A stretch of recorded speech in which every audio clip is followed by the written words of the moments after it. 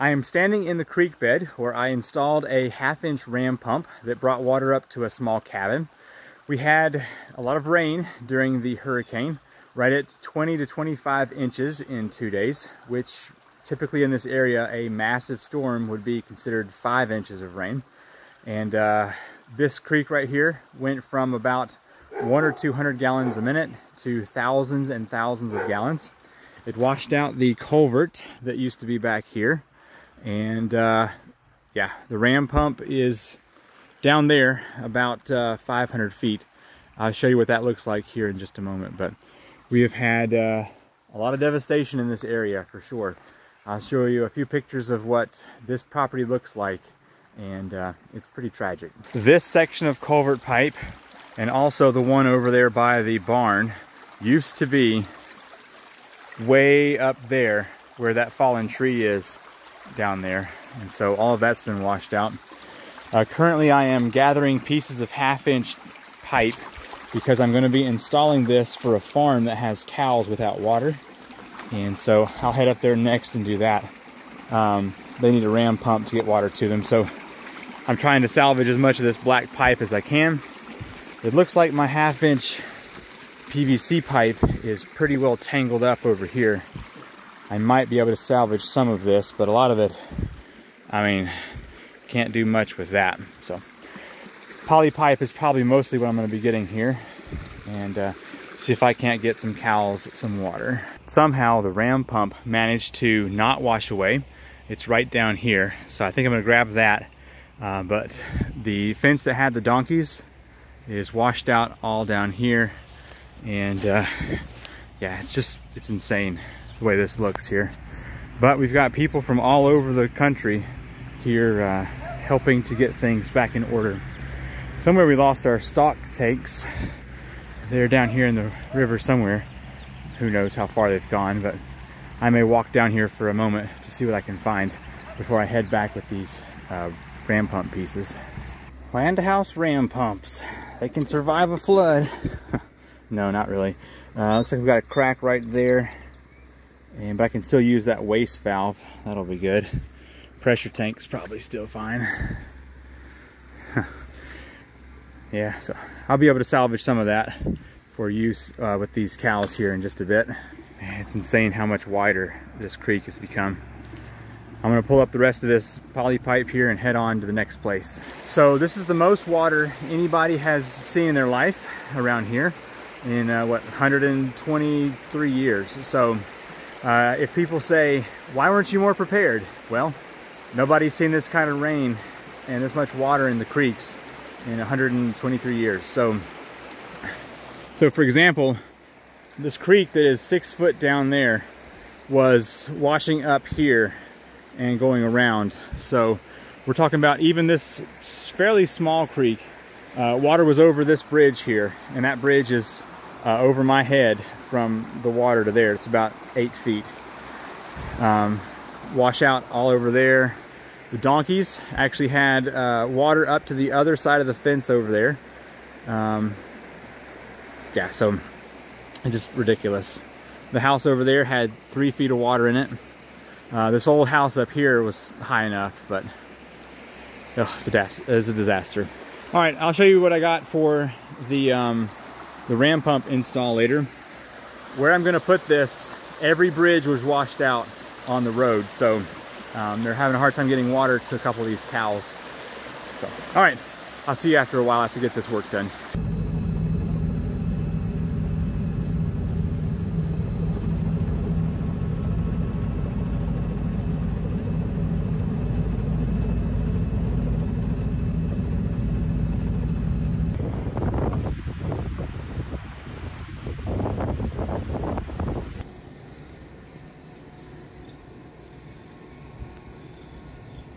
I'm interrupting this video from a week in the future to bring you 2 different links that you may want to look at if you're interested in helping the area. The first one is a GoFundMe. There are hundreds of culverts and bridges in the area that have been washed out. And so a local person has started a GoFundMe to try and earn some money to help people in the area to get culverts because they are very expensive. The other link is, as you can see behind me, fall time is here in the mountains and it's cold. It's 52 degrees today. Tomorrow night it's supposed to be below freezing, and there are thousands of people who are still without electricity.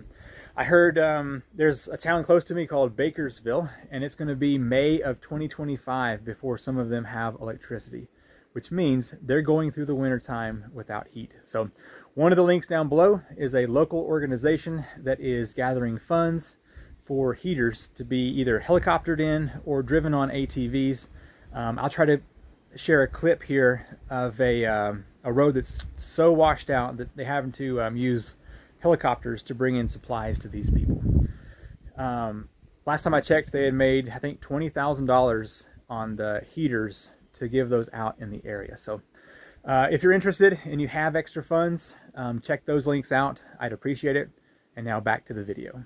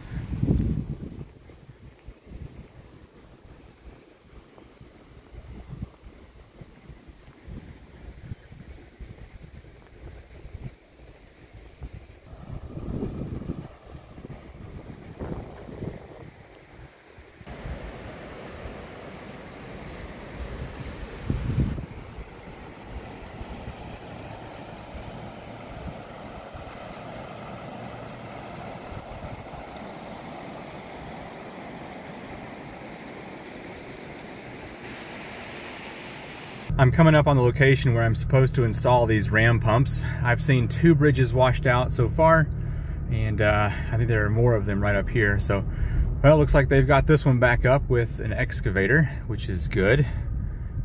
There are so many people in the area now working to get things restored. So here's the first place I'm supposed to put one in. See if I can find a spot to stop up here, and I'll show you where it's going to be. It's this field up over here, I hear, has some cows in it.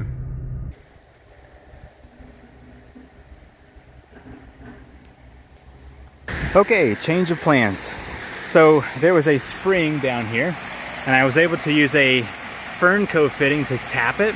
And so one pipe goes straight to feed the cows the water that they need, and the other one goes up here, and it's for this house to use to fill up their 5-gallon buckets from the spring. So if I can swap this valve and close that one, water goes up and over. And if it's closed, then water goes on over to the cows.